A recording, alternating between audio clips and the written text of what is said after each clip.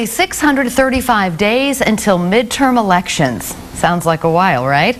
Not to a right-leaning group that has started targeting Iowa's solo congressional Democrat, Dave Loebsack.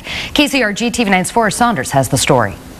Dave Loebsack is the only Democrat representing Iowa in Congress. The 2nd District political veteran has 6 House wins under his belt. With the exception of his first election, he's always had a pretty comfortable margin of victory, 5 points or more. Even so, some Republicans think he might be vulnerable. The reason? Trump.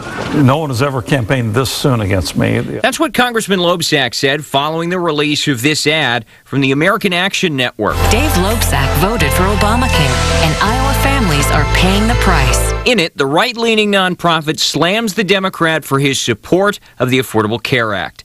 AAN is currently using similar ads to target 7 other congressional Democrats as well. Like Loebsack, all are in districts Trump won in November. We deserve better. Loebsack's staff called the ad a Republican attack and pushed constituents for campaign funding in response.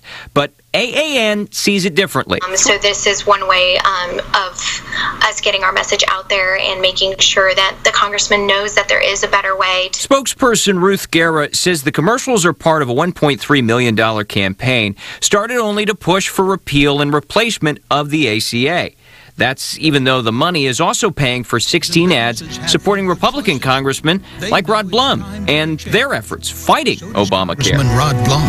Thank him for fighting for a quality, affordable health care plan. Cornell political science professor Hans Hassel is more in line with Loebsack's thinking. Hassel believes GOP support groups see a potential weakness in Trump's swing in those districts.